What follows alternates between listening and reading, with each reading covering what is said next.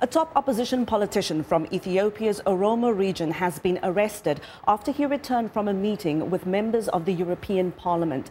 Merera Gudina traveled to Brussels, where he reportedly spoke out against Ethiopia's political crisis. Gudina, who leads the Oromo People's Congress, was arrested in his house in Addis Ababa shortly after he returned from Europe. Government officials say Gudina violated an emergency rule by, quote, making contact with terrorist groups. The Oromo region has been at the center of protests against land grabs and what opponents say is a government crackdown on political freedom.